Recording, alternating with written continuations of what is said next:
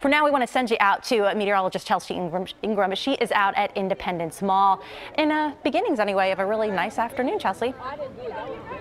It is so nice out here. We're live for Science in the National Park in Philadelphia, and I'm here with the Generation's Next group of scientists in Philadelphia. Everybody wave and say hi. They are so excited to be out here. So this is a festival. It's a science festival, and it's in collaboration with Independence National Historical Park and the Franklin Institute. All right, sweetie, tell me a little bit about what you're learning today.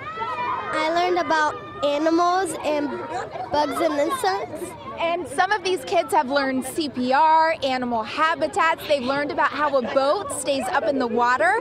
Do you want to tell us what you learned?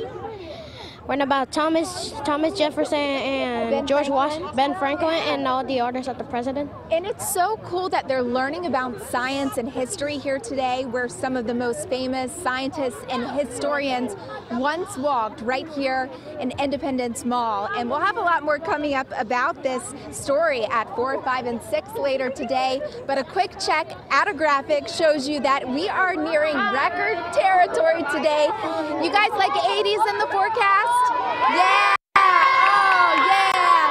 They are loving the weather, so I'm going to go hang with these kids, and I'll send it back inside to you guys. Chelsea fitting right in with those kids there. Looks like they're having a lot of fun, right? Thanks, Chelsea.